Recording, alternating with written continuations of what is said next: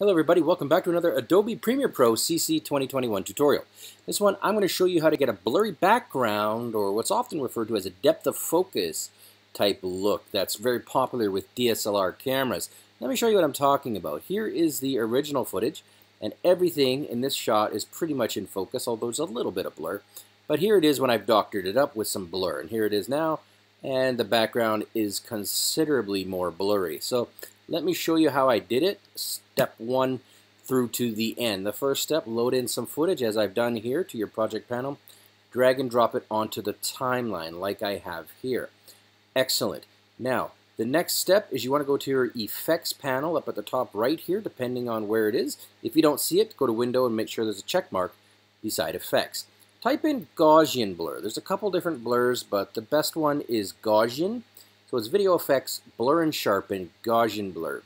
Drag and drop that onto your footage. Nothing happens, not to panic.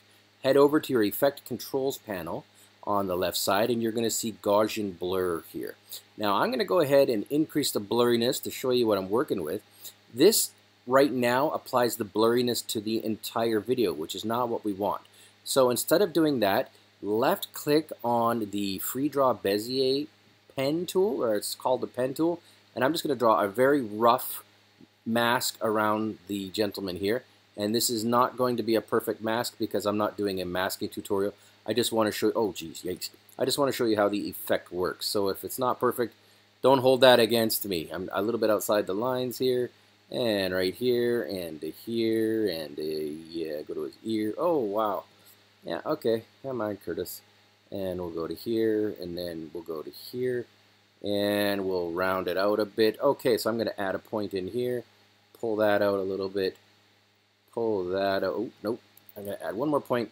This is, again, just a little bit outside the scope of the video, but I'm just drawing a quick mask. All right, good. We've drawn a mask around the fella, and you'll see that if we go to Gaussian Blur, and down here, you're going to see mask.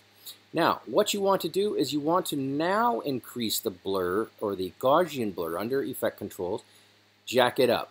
And you're going to see that it applies to the person. This is not what we want.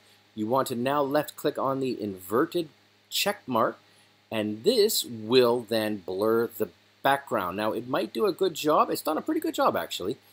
But if you want to get a little bit further down and want to like perfect it, you do have the ability to go back into Effect Controls and then sort of feather the edges. So if you really feather it, you can get a little bit too much feather there, but I'm going to go ahead and feather it up to about 30. Let's see there, and then I'll decrease the mass expansion inwards a little bit so that it gets blurry around the edges.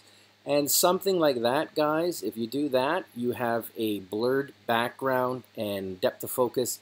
That's all it took. Regular shot, blurry. Thanks for watching, guys. I've got a ton more tutorials coming up. Stay tuned.